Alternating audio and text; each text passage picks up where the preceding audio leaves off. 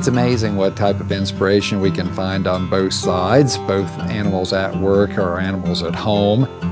We, as veterinarians, I think always take our work home, but for my wife and I, bringing our work home has actually been our animals. We have 8 current animals and 4 dogs and 4 cats, nice balanced Brady Bunch type of thing. It could easily go up from that because it's so easy to want to bring home everything that you can save that doesn't have an owner. I'm Michael Rex Lappin from Colorado State University. I work here in the Department of Clinical Sciences in the College of Veterinary Medicine and Biomedical Sciences. My Center for Companion Animal Studies has had a lot of different interactions with Nestle Purina Pet Care over the last 10 to 12 years.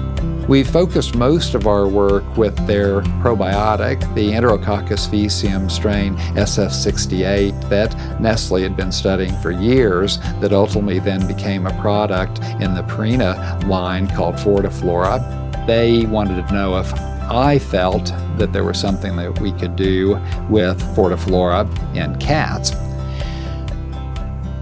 That was an easy yes for me. One of the first studies that we did in shelters was with cats with diarrhea. Diarrhea can be a devastating problem, obviously, for the cat. People don't want to adopt cats that are currently having diarrhea. And so we came up with a design using FortiFlora with the help of the scientists at Nestle Purina. And it was one of the more satisfying studies I think that I've actually ever done, because all we basically needed to do was feed cats. And we were able to show that the diarrhea rates dropped from about 20% to about 7%. Strongly statistically significant.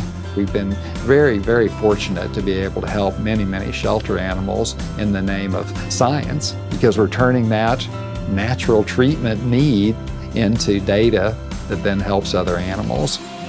If we can lessen diarrhea in a shelter, we can probably really do a bang-up job with client-owned animals.